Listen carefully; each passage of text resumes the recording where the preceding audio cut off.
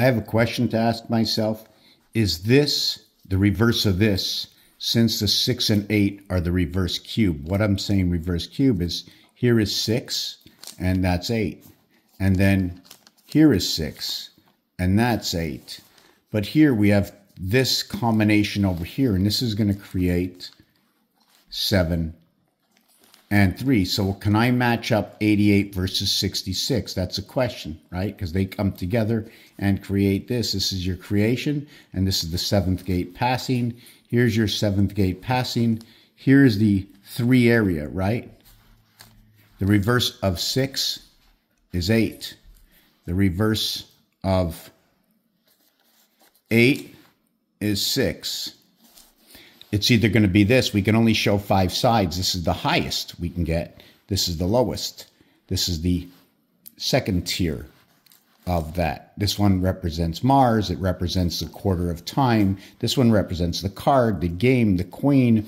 So if I was to run the double numbers, 88 reverse 66 will create that gateway.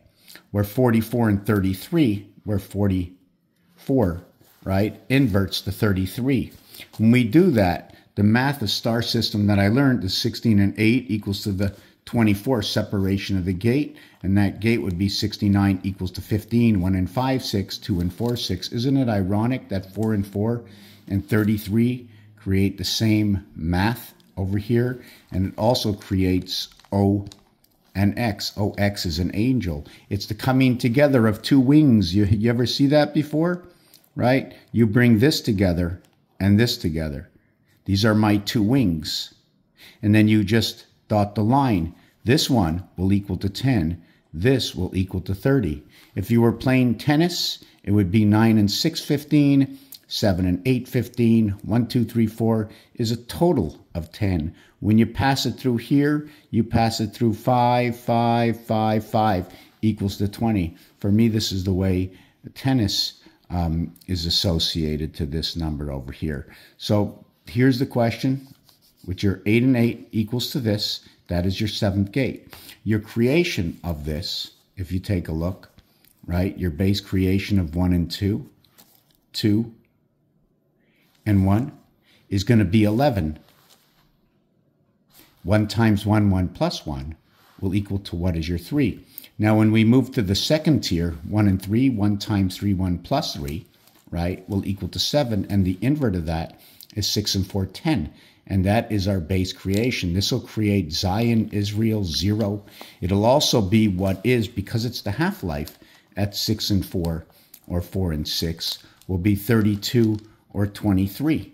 That will represent the ram as our first zodiac sign, or it will represent the pig as the 12th zodiac sign. Remember, 12, right? 1 is a creation of 1 times 1, 1 plus 1 will equal to 1 and 2. 1 times 2, 1 plus 2 will then create your number 23, right?